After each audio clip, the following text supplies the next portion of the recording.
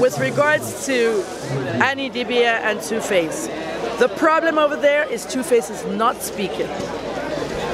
While 2face might choose silence over anything, he needs to shut down his own family members. 2face is not a man by sitting there and watching his own family members abuse that girl. Her own family members are also abusing her, saying they've disowned her. You see that disown nonsense? Nobody cares. So you say my father disowned me and I disown him too. Nobody owns anybody. We're not kids. You know what I mean? But with regards to everyone coming at Annie, her brother, Charles Sidibia, all them, 2face should shut his own family out. With regards to Perot's father, he needs to really shut his mouth up.